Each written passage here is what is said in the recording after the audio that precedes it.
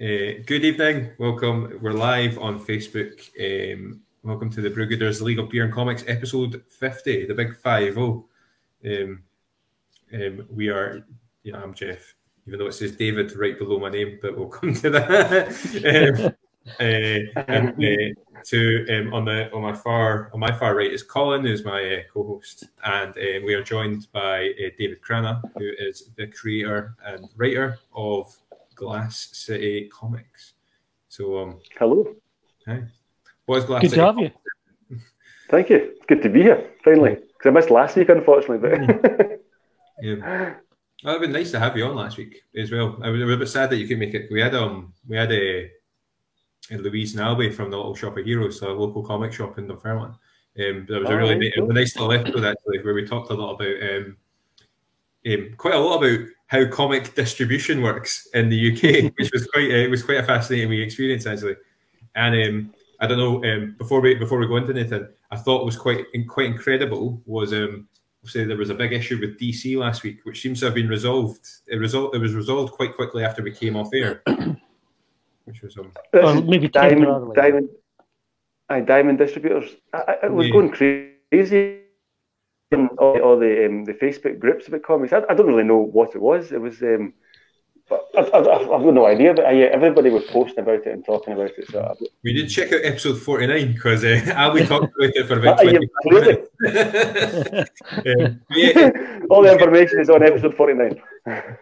It seems like it's been comic distribution for us, for small press guys, is basically, loads of envelopes, dozens and dozens of envelopes, and nights of, writing addresses and putting stamps. And I'll need to find out where you got those envelopes. Well, I'll warn you now. I ordered some on Amazon like a few weeks ago for a Kickstarter, and they took ages to come. I mean, like 3 weeks. So I don't know if it's just they've dried up because everybody's on Kickstarter. Is that why you asked? Is that why you borrowed some of me? Yeah, I got some from you because I just couldn't get them. Maybe. Oh, yeah. You're about to enter a really bizarre world, David. That's okay. I'm a bizarre guy, so I think I'll fit in just nicely. Yeah, at the next Comic Con that both of you are at, myself and the other guys will obviously, initiate you properly. Oh, I can't wait. I don't know if I should be excited or scared here. I've managed through the privilege of knowing Colin and running this podcast. I've got to meet some of the sort of the Scottish comic collective, and that does sound quite terrifying. I'm looking forward to it. I honestly can't wait for Comic Cons to start up and get a table. I'm really looking forward to it. Absolutely. So what will you be bringing to those Comic Cons, David? Well, I'll hopefully be bringing Volume 1 of GlassCity Comics, the story of a missing girl. Hopefully, ideally, because I don't think I'll have anything else to bring. So GlassCity is set slightly in the future, I believe. Yeah. In a city that is kind of loosely based on Glasgow. That's what I know of the story. As you said, it's about a missing girl and some detectives that kind of go on the trail of this missing person. But as far as I know, there's a kind of parallel story, which is one of the detectives' daughters went missing a number of years earlier, I believe. Exactly, yes. So GlassCity Comics is GlassCity Comics will hopefully release lots of different storylines, all based within the same city. So the one that's getting released just now is the story of a missing girl, which is set 100 years in the future.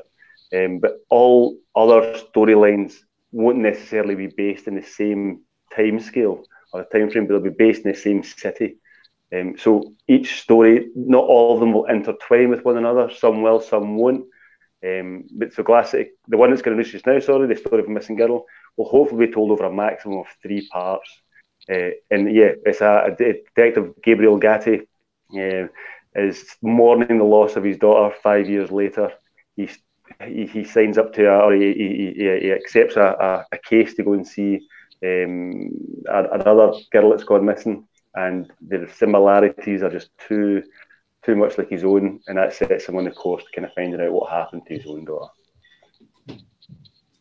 Where does the sort of inspiration for the story come from? So the inspiration for this story comes from, have you ever seen the film 8mm with Nicolas Cage? I know of it. So it's a very graphic. I remember watching it. I mean, it's an old film. Well, I say old film. It's probably like 90s, kind of maybe early 2000s if we're lucky. But I think probably mid-90s. And I can remember watching that as a young guy, maybe 17, 18, and being slightly disturbed by it. And so I wanted to write something that had that kind of feel. And so that's kind of it's not based in the same storyline as that, but it's supposed to have that kind of sinister, dark kind of feel about it. So yeah, that's kind of where the story comes from. Amazing. It looks really. I've had a look at your Kickstarter ad back, and I just think it's coming. It looks stunning. Like if people haven't seen some of the art, I'll try and share some up just now from your. I'll try and share some images from your Kickstarter page as you're chatting through. Yeah. Who's your artist, and how did you come? So the artist is really awesome. He's amazing. So the artist is Roman Gubsky, and he, I always get this wrong. He's either from Costa Rica or Puerto Rico. I'm not Costa Rica or Puerto Rico. I'm never too sure which one. I keep getting them mixed up. But he's Russian originally, I believe, and he's just fantastic. He's new on the scene, but he's doing lots and lots of other comic books. And if you're a fan of comic books and you like his artwork, I would check him out. His Instagram is @RomanScribbleStuff. And you'll be able to get links to all the work that he's done just now. And I was very lucky, I think, to get Roman. And he's done really, me and him have worked really well together for the past kind of year, doing the first kind of 28 pages. And now hopefully we're going to, well, obviously we'll now finish the rest of this volume together. He's great to work with. He's dead down to earth, dead calm, and his artwork speaks for himself. Basically, he's fantastic.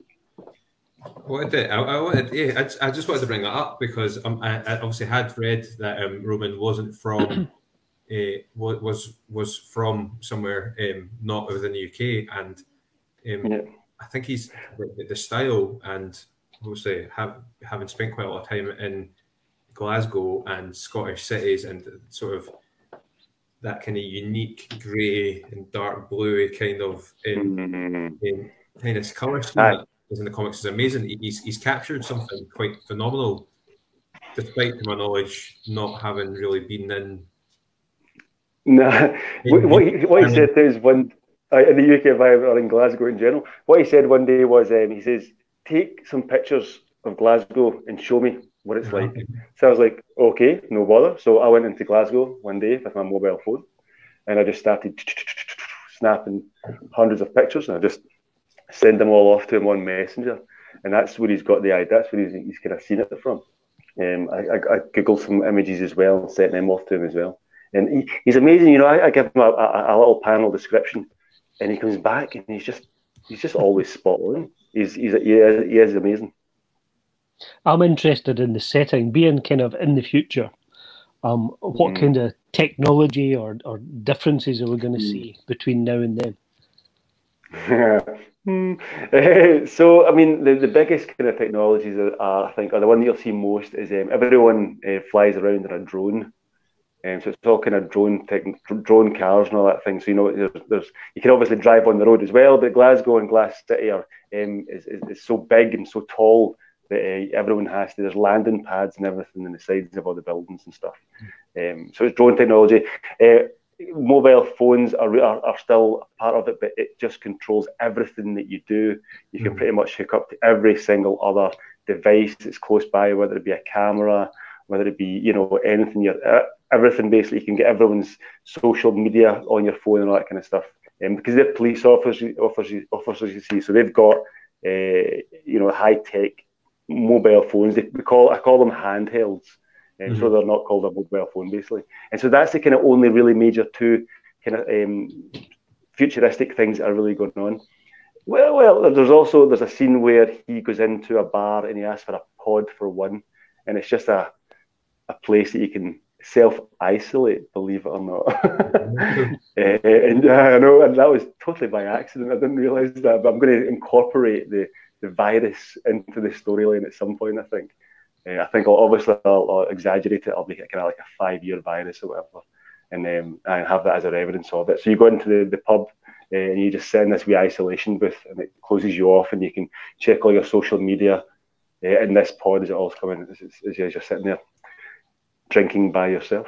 Because that doesn't sound massively far away in terms of like, I don't know about what I love about sci-fi in general is it is just sometimes, particularly things like Blade Runner and that, it's that kind of, what if we follow the course where we're at just now, what do we hypothesize could emerge in regards to technology, and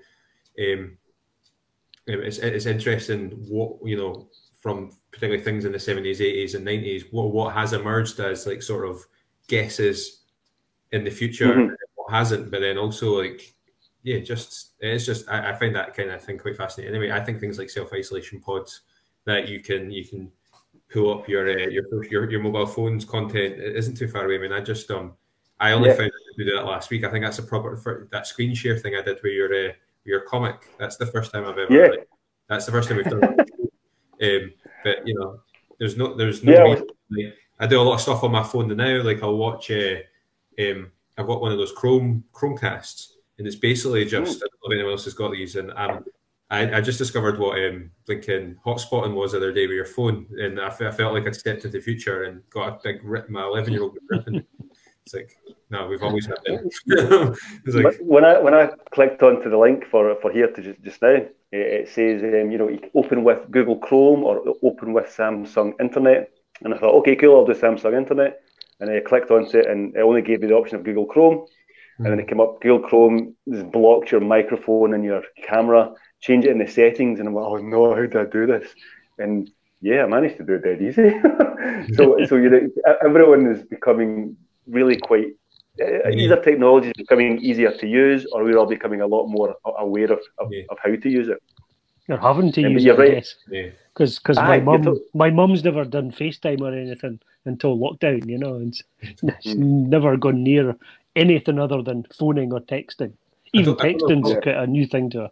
My favourite thing that is existing just now, I don't know if Colin's got this thing, has this as well. My favourite thing is that advert for Microsoft Teams, which has like the primary school in England teach it, like she's a teacher and it's like interacting, and they're all like bringing pictures that they've drawn to the screen and stuff like that. It's all really cool.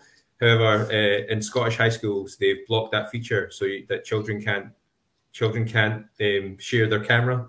So it's just amazing that Microsoft is advertising the reality is something else. Even when you've got all these features available, it just means people click on buttons and suddenly you're recording or screen sharing or sometimes being activated on the screen takes over. So it's awful. Yeah, it'd be scary in some Scottish schools, that's for sure. Can you imagine some of that? Yeah, when you suddenly share their browser window. No, I know. That's not what you want. That's scary stuff. I always remember it was Iron Man 2 when he's in the courtroom and he pulls out his phone, Tony Stark, and he starts getting everything. I think is it Hammer? They get the Hammer guy, and he's saying, "Oh, this technology, blah blah blah," and then Tony Stark pulls out his phone and takes over the screen and stuff. And that's kind of the way it is just now. That can happen right now. Totally. And that was back in 2010, 2011. It wasn't that long ago. It was 10 years ago. It doesn't feel like I know. Iron Man 1 was 2008. Before we move on, I'm almost halfway through my beer and I haven't decided what it was. What, Colin, were you drinking tonight? Me, I've got another Inner Bay Brewery. This is Jet. So this is their stout, their Imperial Stout, so it's a strong one. 9.5%. It's awesome, it's great. 9.5%? 9.5%. That's an outstanding beer, actually. It's very good, I have to say. It doesn't, you would never think it was as strong as that. It tastes like, That's my D&D beer. Is Jet. It's good though. I really like it. It's nice sort of coffee. You kind play of Dungeons and flavours. Dragons? Occasionally, but 9%. whenever I'm DMing, since I started DMing in the last year or so, I've always bought NRB Jet to accompany my sessions. I don't know why, but Sorry, what's DM? What's DMing? Sorry. Sorry, whenever I'm Dungeon Master, whenever I'm running the game, I'll drink Jet. So I think I did it on the first night I ran a game, and I was like, yeah, this is going to be my thing. Jeff is the uber geek of the team. Yeah. He's into all that kind of stuff. I think Jess the beer. I'm kind of jealous that you've got that, Colin. So am I, actually. I'll look out for that. My wife would kill me if she's seen the percentage on that. Just a couple of beers we have, you know. We're quite lucky. Innerby are a local brewery. They're based in Inverkeithing. So even though that's quite an imperial beer, it's still relatively inexpensive in this area, isn't it? Maybe about £3 for that bottle, Colin. Yeah, I think so. Yeah. Not bad. I am drinking a Brewdog Classic. Where am I? Hold on. Here we go. Yeah. The beer that started all, Punk IPA. I love these beers. I just love everything about it. I just love the look of the can. I love the taste of the beer. I love that it's 5.6%, which is still pretty high, but not too much. And it's just a nice IPA. I just really like it. Plus, they sell them down the road in the Scotland shop, so it's nice to pick up a couple of cans. Yeah, easy to get and very palatable range of beers. Very palatable. I do have a wee Broughton sitting by my side. It's Broughton. I like that one. They've got that one. They've got one called the Hoppopotamus that Broughton do as well. That's a nice one. I like that I'm quite, I would say, snobbish about my beer. I do like to try and always drink Scottish. Okay. Yeah. That's kind of something I try and do all the time. I think we're really lucky in Scotland. I imagine wherever you are in the UK, you could probably say you're really lucky. But I do definitely think that in Scotland we're really lucky with our craft beers. I feel like we're spoiled in Fife, but then that's only because we live in Fife. So I imagine if we were in Glasgow or Lothian or up north, we would be saying the same thing, just with different breweries. Yeah, absolutely. It's one of the fastest growing industries over the past 5 years. Craft. I'm quite interested to see how many folk think. I really like Brewdog, and I had a really interesting conversation quite early on. We've our local craft beer shop, the Caledonian Craft Beer Merchant. They don't sell any Brewdog, and I was in a conversation with Colin where I'd asked him, was there any particular reason, and he said it was just to do with it wasn't that they're, I think there seems to be quite a strange, particularly in the sort of the craft beer circles, there seems to be almost like a snobbish reaction to Brewdog, as because it's become quite big, you can get it in loads of supermarkets, it's all of a sudden not very good. Whereas Colin that runs the craft beer shop that we go to was saying that it's not necessarily the case, it's just he can't, when you can go into a supermarket and buy a can of Brewdog for £2, he can't make up the same margin that the supermarket would make. So it doesn't make sense. And there's a couple of beers and breweries that have become more established in our area that he no longer stocks for the same reason. So like Stuart Brewing, which was relatively niche this time last year, is now no longer stocked at all. Stuart Brewing's got some cracking beers as well. That's quite common, unfortunately. Brewdog's an interesting case actually, because Brewdog, when they first came out, so they claim to be the craft beer that kind of started the whole craft beer revolution in Scotland, and it became huge. And there's like, I think it's a craft beer association that are trying to, I don't know, pass a law that says you can only be a certain size in order to be a craft beer. That's right. And and of course Brewdog are fighting against that, because Brewdog, and it's almost, it's a kind of two-sided coin. It's a shame for both, really, because obviously Brewdog's, for me anyway, it's a nice beer. They've got a lot of good beers out there, but they are so big that can they really be classed as a craft beer? Who knows? I love it. I do love the argument. I'm in a couple of Facebook groups based around craft beer, and there's similar debates about what based on your brewery size, and when you become like a you know, when's a microbrewery a macrobrewery, and when's a macrobrewery just a brewery, and it's quite so I think there's similar. I think there's maybe a similar issue where quite well established craft beers are still calling themselves microbreweries because there's a connotation of sort of premium. Like I think there's there's an association with those kind of beers that's quite prestigious. So, you know, if you can sell your product as a locally sourced product, when you're in a supermarket, people are more likely to buy your stuff. So yeah, they're also more likely to pay a little bit more for it. Not a great deal more, but they do kind of, people do appreciate the local homegrown everything at the moment, to be honest. Yeah. I notice it certainly when I work in, because I'm working at obviously a restaurant, a hotel, and a lot of people are all looking for, you know, locally sourced produce from right across the board, from your beer to the food you eat on the plate. Yeah. Yeah, it's a big thing. It's also a big selling point just now. If you jump on that bandwagon, it's a big selling point. Whether or not that changes when everything gets back on, I doubt it right enough. But that's definitely a big thing. Mm-hmm. I wonder if there's a bit of a parallel as well with like comics.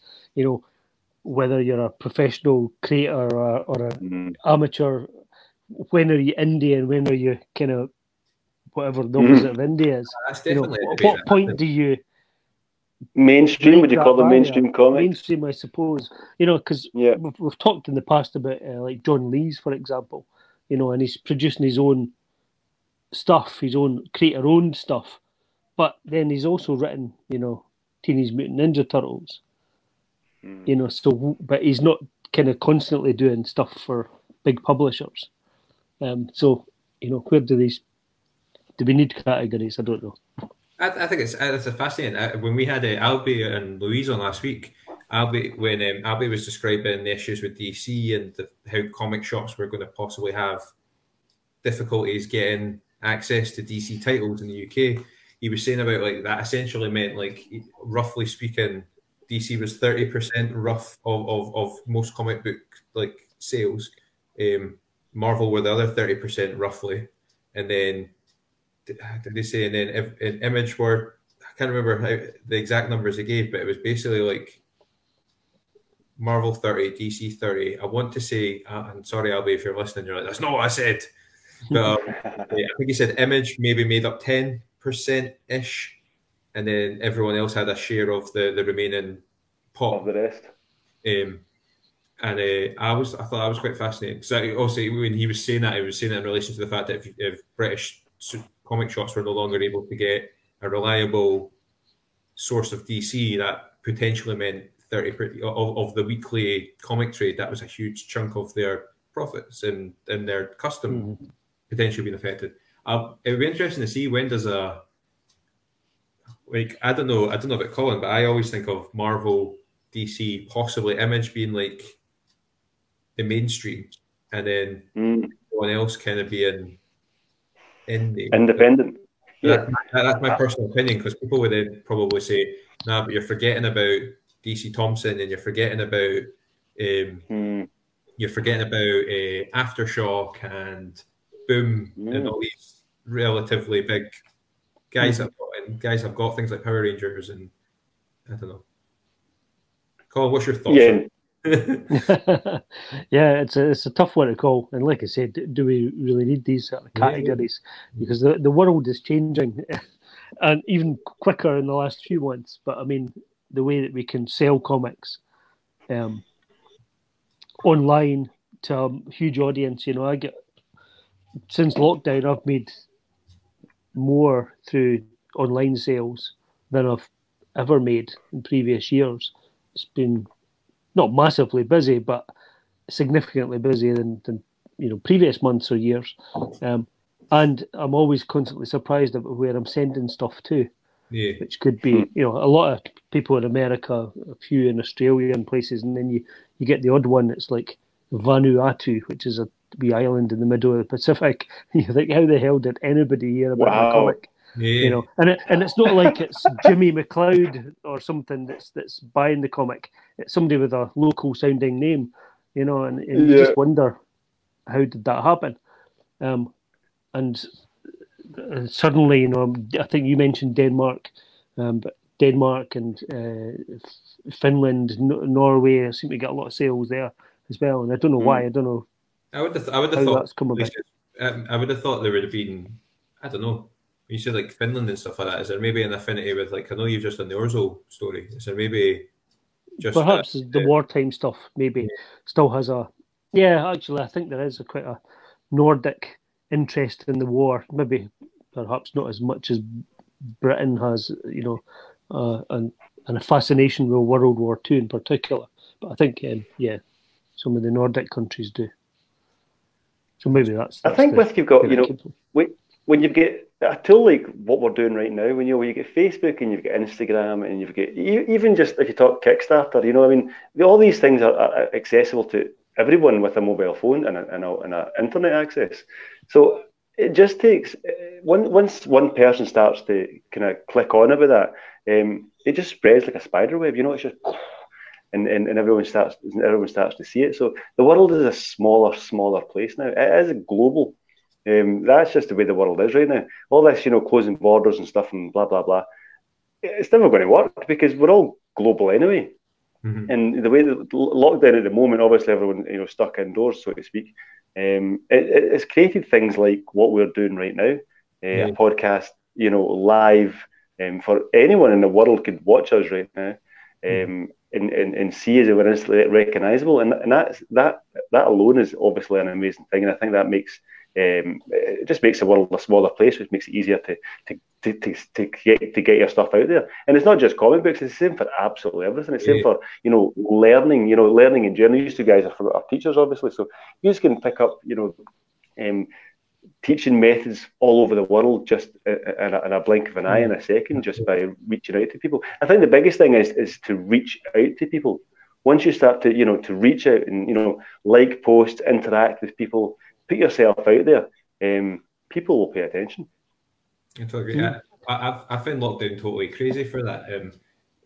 Traditionally, the Brewgetters podcast is usually me and Colin.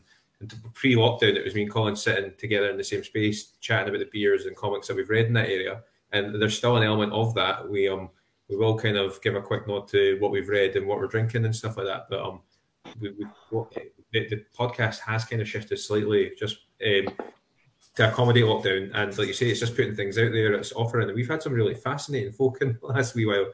It's quite a few Americans in the last couple of weeks, which has been incredible. We did these drop-in podcasts where it was just basically we and Colin sat there and were like, if you want to come in, just here's the link and let us know what you think. And we had had some really fascinating stuff, which is again things you wouldn't people you would normally interact with, because we're not part of the North. For example, the guy's name escapes me, but we had a guy. I'll have to put his link back up. But the Avant Guardians guy that we had a couple weeks ago, Colin, the guy that came on joined us 2 weeks ago, who has a comic about a rock band that are using their music to combat a regime. It had a total Bill and Ted mixed with the Avengers vibe. It was really smart. That sounds awesome. We would have never heard about that, I don't think, because we're not part of the northeastern comic book scene in America. He's doing a lot of the conventions in that corner of the world, but in the hope that it gets picked up by somebody bigger. But in the same way that maybe we would be overlooked. The Scottish comic scene might get overlooked elsewhere, but now of course it's promoted a weird international community of folk just blethering and sharing ideas for their comics. Always go back to Alex DeLuca. I've made really good friends with a guy in California, Alex DeLuca, who writes a series called Dragon Whisperer, and genuinely he's just become my mate because he was on the show, and then and then I backed one of his comics, he's backed mine, and we're just kind of blethering most days. Mm-hmm. I'll wake up to an email, go to him, how you doing, man? It's like, oh, yeah. for those watching from abroad, blethering means just chatting. Yeah. Chatting. It's a Scottish word. Chat. I get blether. But it's amazing. I mean, my pal, my best man, actually, he's living in Australia now, and we're in a big group chat, just for men, it's called, on WhatsApp. and he's in that chat as well. And you know, he's obviously I think 12 hours ahead or 7 hours ahead. I'm not too sure, but he's obviously a different time zone anyway. And it's great instant messaging straight away. You know, just back and forward, chatting away, and it's fantastic. You can reach the other side of the world in a second, as long as the person you're reaching is paying attention to the messages they're receiving. Yeah, like when we had Brendan Wright in New Zealand a couple of weeks ago, and he'd just gotten up in the morning, you know, and kind of just seen that his mate was on our podcast and decided to join in. Was he having beer at that time in the morning? Which is funny because it was normally, I said that before, we normally try and keep the podcast to 45 minutes to an hour. Because if it goes more than that, we tend to be on our second or third beers, and it starts to just go a bit off piece. And Brendan joined us about an hour into that episode. We had Banksy, the editor for the 77 comic. We had him on, and Brendan's an artist on that, and it was that was probably one of the funniest podcasts we've done in a while. Brendan joined us. As I say, it was super early in the morning for him. He didn't quite know what was going on. And there's chatting to him. Drunk Scots folk just like blah, blah, blah. And Banksy was moving furniture in the background and stuff. I think Banksy told his wife that he was going to go an hour. He went more than an hour. She'd come in and he helped me move this couch. So he didn't turn his camera off, but he just started moving stuff around, and it was brilliant. It was great. I did shout I want to give my beer a quick shout out just because it's good. I'm drinking Elgin, which is a summer ale by Brewshed in Lincolns, who are a lovely local brewer. This is a really nice kind of, I think it's a summer ale, so there's a lot of fruit in there, and it's just really nice. It's only 4%, so when you guys are sitting there with your 5% and 9%, I'm like, and Brewshed are a really good brewery for that. They do a lot of low alcohol, kind of summery chill beer, which is really, really nice. And what I really like about them is whenever I drink their beer, it always just reminds me of when we were down there, probably last year. And especially that one, that summery one we were sitting out in the garden and stuff. Dave, there's something we're planning to do. We've done this already at a Comic Con already, but when Comic Cons start to happen again, we're going to be doing a beer swap. So basically, we'll get some local beer from our neck of the woods, and we'll hopefully get other comic creators to do the same and do a beer swap. So we'll sounds good to me. Say you're at Glasgow Comic Con, and we'll bring a couple of beers, and you give us a couple of beers that we wouldn't normally get in our local area. So, you know what? There's a wee brewery not so far from me actually called Lennox Brewery. I've not had any of them, but the guy's sister works for us. So I'll bring stuff like that along. That'd be ideal. I'll definitely get some proper local Brewdog. I wouldn't really class as a local beer, Same with Drygate, for example. Drygate's obviously Glasgow. I like Drygate stuff. It's nice, but it's not the most of local. But it's stuff that's kind of harder to get outside your local area. Don't have the distribution. I might have got this wrong, and they slap me in the wrists. At a social distance if you need to, but is it Vault City that are they Glasgow based? Vault City? Is it Vault City? I know of them, but I can't see where they are. I had one of their I had a sour by them the other day I wanted to give a shout out to. Let me double check where they're from. I'm not too sure. Where can you get them? Can you get them in Scotland? I might have seen them today actually. No, they're quite niche. If you can get them in Scotland, go for it because I do think that I do. I'll look out for them. Yeah, I'm just in the crew. I asked actually 99% of the beers I stock are all Scottish. I get rid of all the kind of Heineken and Foster's and all that kind of stuff, Stella, and I brought in all Scottish stuff. So it's West Brewery predominantly on the taps, and then in the fridge. I did have Brewdog stuff in the fridge, but I took all that out actually. And there's Drygate, Williams Brothers, the kind of the bigger ones to be fair. But it'd be nice to only because it's easier to get them from my supplier that I get. Of course, Yeah, but That's definitely there's always lots the of case, yeah. There's definitely lots of stuff down my way. Lennox Brewery's one. What's the other one? There's another cracking. Oh, that's terrible. I can't remember. You can get them in Lidl actually. My pal actually does the graphics for them.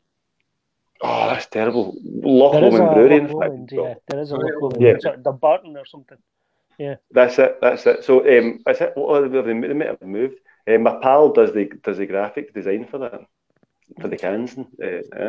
I was in Lidl the other day, and they have 71 Brewing, which is another brewery I associate with when me and Colin first started to show up, and we were going to the Caledonian Craft Beer Workshop. They're based in Dundee, but they now have a line of beers that you can get in places like Lidl, Aldi, and stuff like that. It's incredible actually. They do a really awesome stout. That's like one of my favourite beers called Breakfast Stout. Breakfast Toast, it's called. Sorry, it's actually really good. It's gone a bit bananas, the whole craft beer thing, isn't it? Like So, is Vault? Have you figured out is Vault beer from Glasgow or? I believe they are, but I don't want to say aye or no, just in case. I also don't want to be rude and be doing loads of googling while you're chatting to me. But they did a wee while ago. They did an Iron Brew Sour, which I've just had. I picked up a wee while ago, and I had it the other day, and I was like, oh, this is really really nice. Yeah. I'm not too sure how I feel about the kind of fruity beers yet. I've not properly moved into that style. My pals have. They're all about the fruity beer. I've kind of steered away from it a little bit. I think a fruit should be a cider. Yeah, it seems to be massively popular in their local beer shop. I hear people asking for it all the time. For fruit beers, yeah, all the time. I picked up one by accident just the other day, and I really enjoyed it. And it was the first one. It's really the first one I've had. So I was like, And you know what? I gave it to Lisa, my wife, as well, and she kind of enjoyed it as well. So I was like, I'm always interested to find any alcohol that my wife likes. I think when we first started this, I was kind of not anti-sour, but we were trying sours, and I remember us not being massively into them, Colin. Like I was picking up stuff because I thought, oh, that sounds amazing, and then we were both like, yeah. But recently, I've had a few that I've just been like, this is quality. This is the Vault City. They did a chili. I can't remember. It was an orange chili. I think it went like that, and I've never seen it again in the local beer shop. And then, as I say, they did an Iron Brew Sour, and then I'll go and dig it out there now. Another, I want to say they're called Kraken Brewery. I'm going to go and get the beat can just now. But they did a Iron Brew Sour as well. That was like, oh my goodness, like. So Iron Brew Sours are amazing. Well, if I see one in the shop, I'll pick one up just to give it a try. Can I just say a big shout out to Big Al? Cheers, Big Al. That's Alan Murdoch. Interesting chat, guys. He just that's nice. Thank you. Oh, that's cool.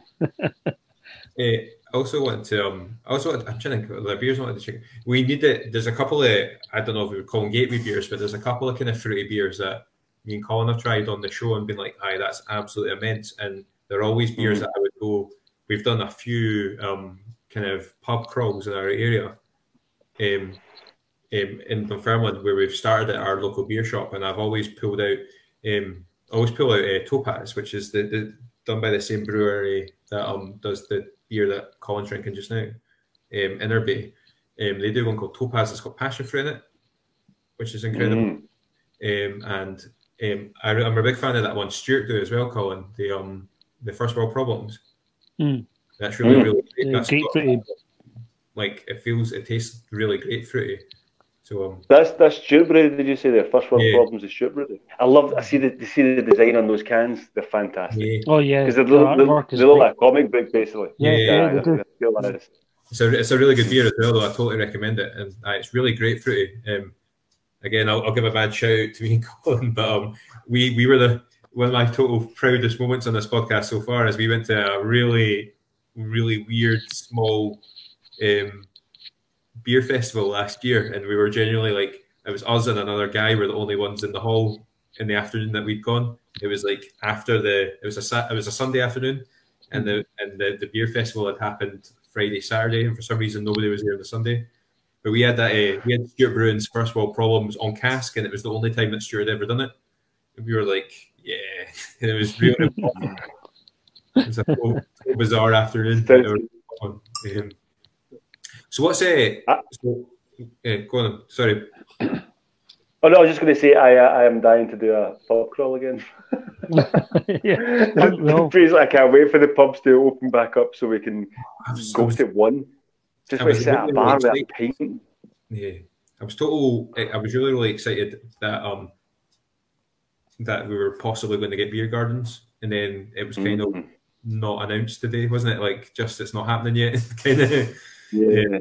3 weeks, I think she's going to review it again. My only worry about that is you seen everybody queuing for Primark and everyone queuing for McDonald's and things, and my worry is that is what they'll do when the pubs open up. I just don't see how it's ever going to properly work. I think they're best just to leave pubs until phase 4 and take it that way, or maybe you can only have a drink if you're having something to eat. Something along those lines. I can see it being really rather messy. I mean, I work in a pub. It could be a bit difficult to manage. Difficult to manage for sure. I can see it being really, really challenging as well with social distancing and the fact that you have to have, Dunfermline's a really funny town in that we've got quite a lot of really nice pubs, but none of them that off the top of my mind. When they start talking about opening outdoor spaces, I was thinking about Dunfermline, I was like, we don't really have many pubs with decent beer gardens. And I've seen some really funny stuff in Edinburgh, for example, where like pubs have almost built beer gardens on the front of their buildings, and it just does like a bench and a table, and then like a box or like a plant box to try and differentiate between I was listening as well, like if the pub in the street. Yeah, how's a pub going to open for 4 folk? It's just not feasible, So it's not feasible. It's not going to. I mean, big spaces. For example, SWG3 in Glasgow. It's a huge, big venue. I've never actually been in it, but it's huge. So places like that can open fine. To be honest, the Croon where I work, it could open no problem at all. But my boss just isn't really up for it at all. My worry is you've got just folks sitting in the sun drinking. It's never those two things never work out well. Drink and sun just don't work. So for us, I don't think it's a smart idea. I think we'll just sit back and just watch how it operates other places, and then take it for there. And just stay at home and enjoy a nice craft beer in your garden. Exactly. Get your phone out, telly or whatever. Watch the telly. You can do some video chats with your family. Do that kind of thing. You don't have to kiss and cuddle anyone. It's great. So what's if I take us back? Can I take us back to GlassCity for a week for the last 5-10 minutes? Is that all right? You can. Go 100%. Yeah. Before I do it, can I just say, Devin Wright is the guy behind Avant Guardians. I felt really bad about not remembering the lad's name, but we went through a weird period of we maybe chatted to 6 or 7 comic creators in a very short space of time over the last 2 and 3 weeks. So GlassCity is on Kickstarter right now and has been successfully funded. But they're still is that right? Yep, so there's still 15 days to go. We're currently sitting at 145 or 146% funded. So we're good to go. If you back it now, you're guaranteed that you're going to get the comic book basically. So it will run until I think the 3rd of July. And then after that, obviously, we've still got 40 odd pages to go. So we'll start getting to work, finishing them off.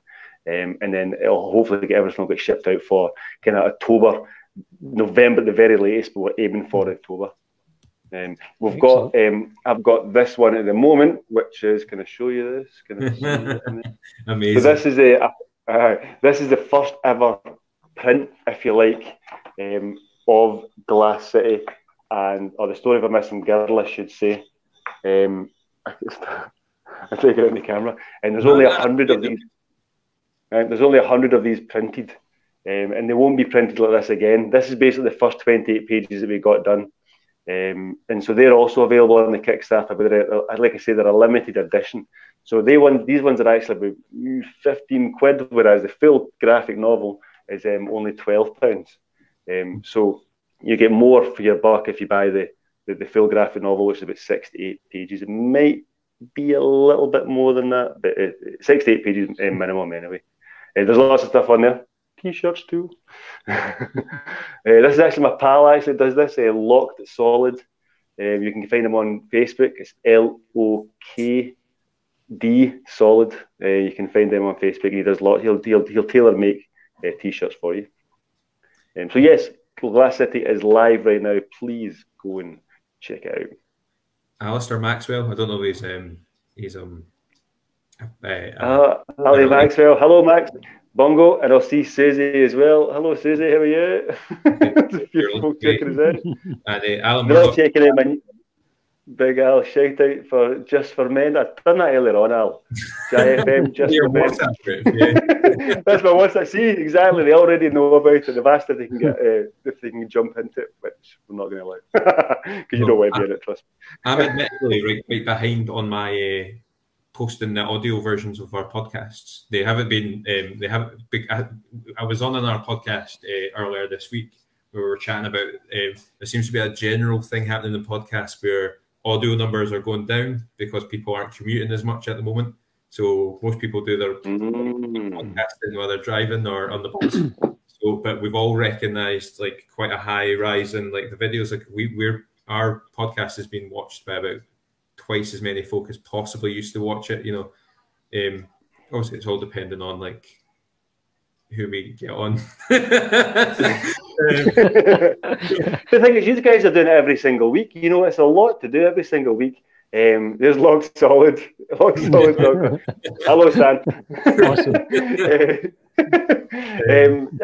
guys are doing it every single week. It's not an easy thing to do, So I reckon you just keep on doing it. I think it's brilliant. I'll come back on. In fact, if you want, I'll get back on just at the end of the run, the campaign, the next couple of weeks. It's up to you guys, obviously. Hey, that'd be good to know how you're doing.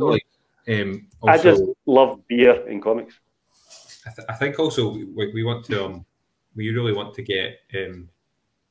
We made so many, like you were saying about making friends and like having socials and stuff. When actually, when like the pubs reopen and folk aren't being drunken messes, like we'd really, really like to. I think we've got road trips to do where we've just got folk we've met that we'd be like, oh, it'd be really, really nice to go out and see yourself and Fraser and Callum Laird as well. And actually, a big part of our podcast was going to pubs in different towns and meeting folk there. So we'll need to get you actually, the three of us in a room at some point as well.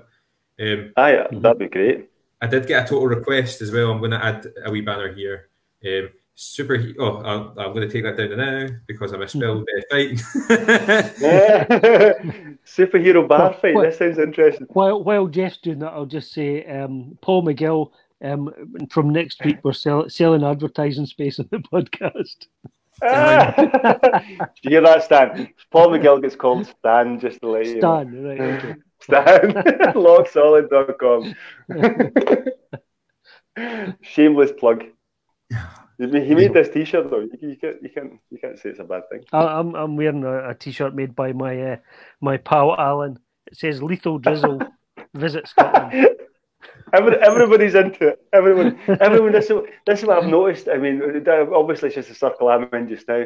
All my mates seem to be either making comic books, making T-shirts, doing podcasts, or building big sheds in their back garden. Oh, all of them. That's what everyone seems to be doing. Every day, one of my pals is sticking up a picture of a shed. Not a shed; it's a summer house. Basically, it's a place to get away for the wife and kids. I think, in the back garden. I think I'm the only one so far that's not done that, but I do plan to. my wife's been doing such phenomenal work in the garden, and I've got a cousin who does like garden furniture and stuff, and he said that. In the next wee while, when folks stop commissioning him to do garden bars and summer, says he's going to come out and do a wee bar for me. So my wife's going to hate that. She's done all this work to make the garden look nice, and I'm just going to have this alcoholic one place in the back. It's like bingo. It's, I've done a couple of podcasts. I did a comic. I need to get some garden furniture out. Very, very quickly before I wanted to. Where are they? That's you. There. Superhero Bar Fight. I got invited to a podcast earlier this week, and I just wanted to give them a shout. They asked if I would say hi. So Tom and Jamie invited me onto a podcast on Monday. It's available on Podbean, or if you just Google Superhero Bar Fight. It basically, Colin, I was trying to get you to come on with me, and you dinged my question. But basically, I sat and chatted to them for about 45 minutes, and it was, you know, when you had that you have that fight in the pub where you're like, who would win in a fight between so and so and so. That was the podcast, and it was real. It was really, really cool. So I had to. Who would win in that? Will I do it quickly with you guys for 5 minutes? We'll see if you agree. Because I give Tom and Jamie some free advertising. Okay, who would win in a fight between the Megazord from the original Mighty Morphin Power Rangers and Godzilla? Ooh, Godzilla. Oh, I would go for Godzilla as well. Yeah, I said Godzilla. Yeah. I had the same conversation with John Irvin, who was a guest on our podcast a couple of weeks ago, from the Ghostbusters, our Ghostbusters episode, and we had a mad argument about how he reckoned the Megazord would absolutely destroy the Godzilla, but nah, no chance. I think Godzilla would win just because he's the original. Yeah, I mean, let's face it, Megazord, he has obviously got lots of technology at his fingertips. So probably it would be a good Godzilla fight. Godzilla would just grab him and take him under the ocean. Yeah, there you go, exactly. Eat him up. Godzilla would eat him up. The name was 11 from Stranger Things. Who would win between 11 from Stranger Things or Captain Cold from The Flash? Oh boy. Captain Cold from The Flash. Captain Cold The Flash. Is a bit of a shite enemy, isn't he? Right. It really is Captain Cold. Is he the guy that became a good guy? Yeah, that was. I reckon we talked about that on the podcast. I read a lot of the Flash comics, and he was always, like you say, he was a street level goon in the comics. Yeah. It was only, I think, because Wentworth Miller did such a really good job of playing him on the TV series that they made him like a good guy. And I think Wentworth Miller saw that he could squeeze one episode into like a full term gig if he did a really good job, and he just chews the scenery in the Flash. I think 11 was. I think 11, just because I think 11. I think Captain Cold is a terrible name. I'm trying another one. Groot versus Poison Ivy. Ooh, that's a good one. I think I'd go for Ivy. Groot. Oh, disagreement. I think Groot. Oh no, I think Ivy with her kind of poisons and her, you know, I would rather fight Poison Ivy. She'd be able to infect Groot, and he wouldn't be able to take Groot. Alistair Maxwell says 11 won the last fight, but then Alan Murray, Captain Cold gets it all day long. So this is another podcast. They've clearly got nothing better to do with their time with sitting by watching us getting drunk.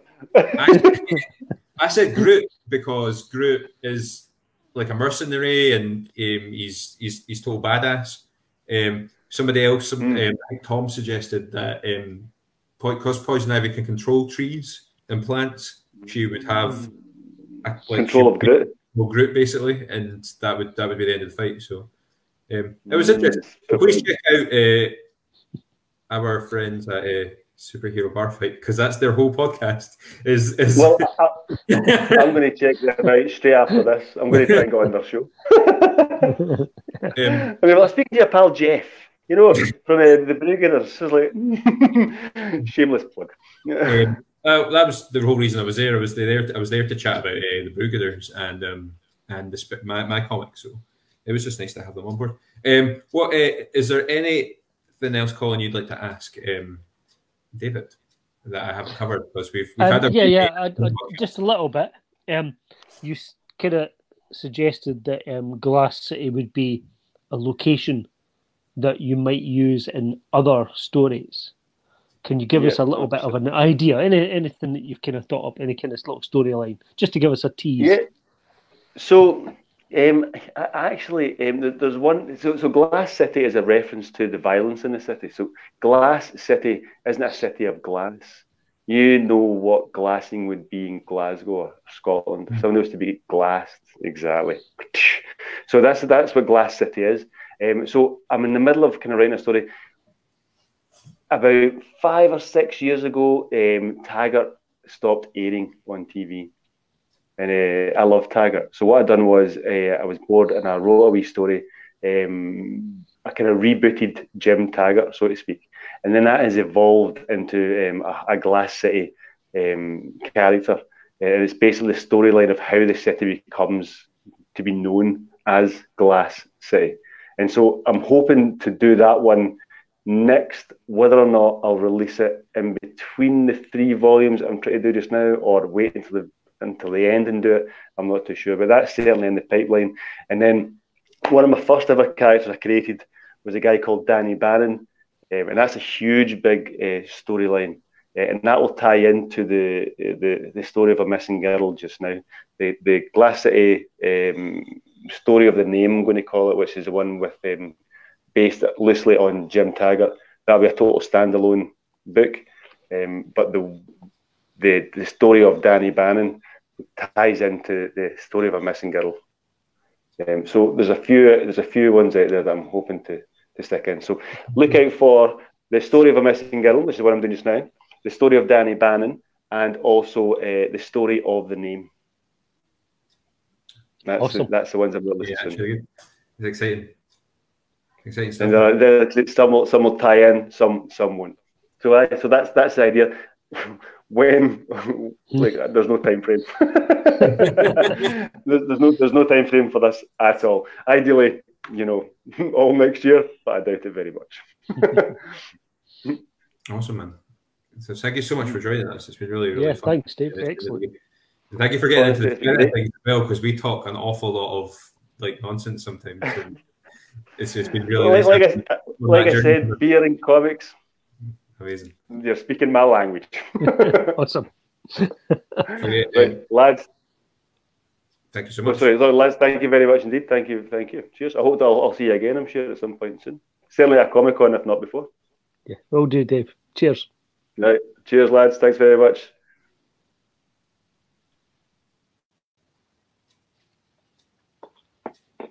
You there, Colin? Well, yeah, I'm here. No, cheers, Dave. Still live. I think I'm going to drop David. David's left us. That's a shame. Thank you so much for joining us, David. I think there was a connection issue on my part, but we're still live, I believe. Before we go, Colin, is there? I noticed somebody mentioned to me that they really enjoy it when we talk about what we've been reading or what we should be checking out, and we haven't done that in ages. So I didn't know if you picked up anything this week that you wanted to chat about very briefly. I have nothing new. I've been reading kind of some old comics. And what I did do was revisit this one here, which I got from Jeff a while ago. We did review this before, or Jeff did. We seem to have lost Jeff, but anyway, I'm talking about this book here, Jeff Stay. Oh, so this is one that you talked about before a few weeks back, or months maybe.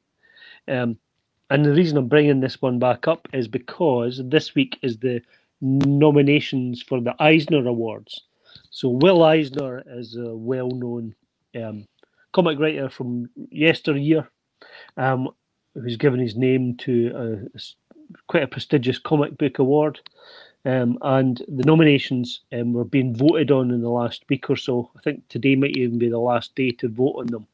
And there's only a couple of books. There's maybe about 20 books in total that have got nominations in different categories. But there's a couple of books in the list that we have mentioned in the podcast, and this is one of them, is Stay. The other one is Daredevil, No Fear, written by Chip Zdarsky. But so I thought, although I read this a while ago, I picked it again and reread it this week, just as a quick reminder of what it's about.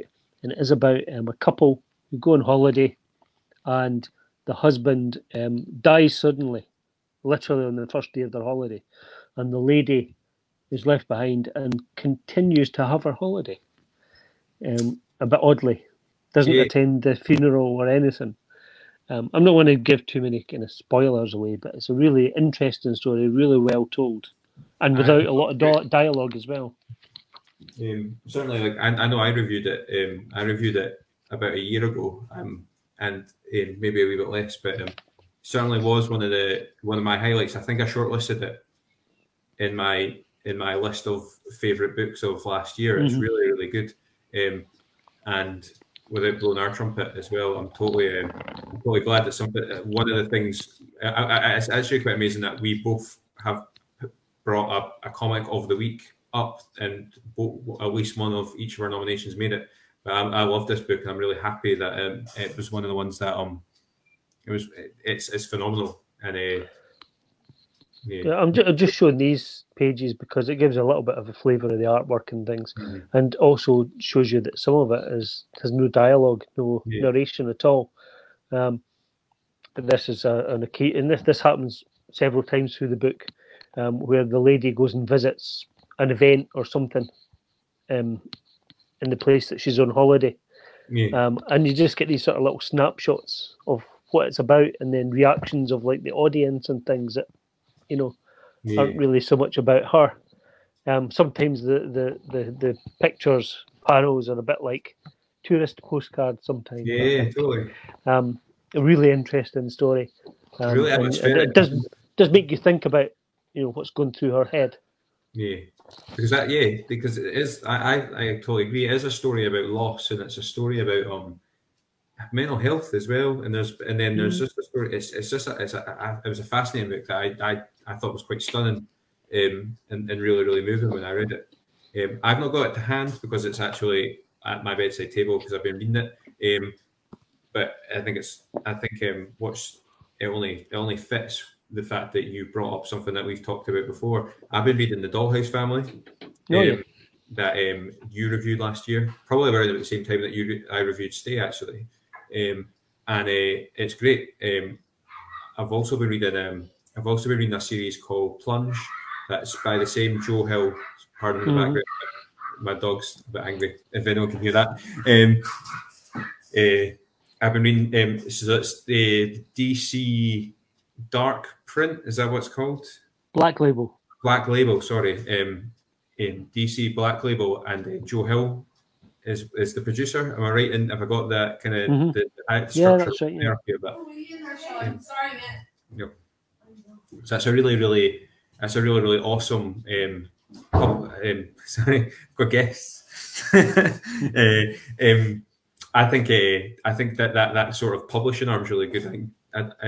I know Joe Hill. I don't really know too much about Joe Hill, but I do think that the stories and the things that's being produced by that Black Label at the moment is absolutely incredible. I don't go too much into the stories because they are totally nuts. There's so much going on, and there's so much craziness going on in these books. But they're if you're looking for something that's not superheroes, but is still in kind of fairly safe, capable hands of DC, these are really, really cool stories. So, my house went a bit barmy there for about 2 minutes. I totally distracted my chat there. Yeah, absolutely. It's really some really, really good stuff. It's amazing that we're starting to get comics back as well. So, that was really, I don't know about you, but in the last 4 weeks, I've had more comics in my house than I've had in a long, long time. And that's really, really smart. And the fact that sort of the distribution line is reopening somewhat is really, really cool. Yeah, well, I still get my Commando comics subscribed to them, so I get them every couple of weeks. And in the last couple of weeks, I've also been going down to W.H. Smith, picking up 2000 AD. Yeah. And mainly just because, a lack of comics has been available. And I just fancied looking at 2000 AD again. There was a kind of jump-on issue a couple of weeks ago with a whole bunch of stories started. And I think the Judge Dredd is getting to an interesting period. It looks as it's the start of a kind of big epic storyline, which is maybe going to lead into then the Strontium Dog storyline, which is set in the same universe, but you know, sort of 40 years later. Kind of caught up though, because it's the 43 years of 2000 AD now. So that's fascinating. That's it's moving into its own. It's moved into its own future somewhat now. It's quite that's quite incredible. Yeah, well, I think Judge Dredd almost follows a real timeline, and that when it first came out, you know, 40 odd years ago, it's kind of followed a real timeline. So what we're reading now is 40 years on from the first stories, more or less. You know, it's kind of about that. Yeah. Yeah, Jackie Haley saying hi guys. She's late again. So Jackie is one of my friends I met through my wife, and Jackie often like she put an angry face on one of our podcasts a couple of weeks ago because I think she disagreed with the point we made, but she also put that angry face right quite late on the day. It was like 4 in the morning, and I was like, oh, I wonder what she's disagreed with. So if she remembers, she can tell us now. But yeah, I really want to pick up the new 2000 AD stuff. I just finished the 77 this week as well. I really enjoyed that. It is quite an amazing like achievement that a book. It's a massive scaled book that I wasn't quite expecting to be so massive, which I was really was impressed by. So that was really cool. And I also enjoyed that. I read Bog Bodies that you lent me, and we actually had a conversation about that online because I was like, after we came off the air last week, because I was a bit kind of confused by some of the storyline. So I was like, did I pick this up all right, Colin? Is this what happened? But it was a really cool show. It was a really cool book that, as I say, reminded me a lot of the film. It was quite thematically similar to In Bruges. This is that kind of black comedy by with Colin Farrell and Brendan Gleeson. Yeah, that's right. I had the same feeling. It was kind of had that link to In Bruges, but obviously in a completely different setting. Yeah, totally. I've been watching Normal People with my wife, and so it's a show set in Ireland. So I was picking up a lot of the colloquial, and I could hear that sort of youthful dialogue and stuff, and the tone of the voices and the characters and stuff. It was that's a really cool series. Jackie said that she probably gave us an angry face by accident. Normal People sounds terrible to me because I don't like anything that's normal. Normal storylines. That was the ordinary, everyday things. It's a story about relationships, and it's a story about two very different people who fall in love, and it becomes quite tricky for them. Forgive me. It was all right. It was okay. I enjoyed it till it's about 12. I want to say 11 or 12 episodes long, and they're all each episode is about 25 to half an hour, 25 minutes to half an hour long. So it's not much. So we binged it in about a week. It did get by. I feel like towards the end, I'm like, relationships aren't this hard. Because like there was like a will they won't they that kind of went on for ages, and I was like, nah, they would have willed or wanted by now. But apart from that, it was an alright wee show. But yeah, next week we don't really have a plan yet, do we? I don't think. I don't think so. But there is something that's come up in the comics world in just the last couple of days that might be worth talking about, and I'll give you till next week to do a bit of research into it. But the allegations of sort of predatory grooming by certain big characters in the comics industry has come to light, and there's been there's a lot of talk on Twitter in particular about it at the moment. Some allegations come out, which you may want to just kind of... I'd like to go on that with an informed kind of a viewpoint. Indeed, that's what I'm saying. No, let's not talk about it just now, and let's magic. Cool. We have do a bit of research, and we'll have 5 minutes next week. Magic. Cool. Brilliant. Thank you for your time, Billy. As always. All right. Cheers, folks. Bye-bye.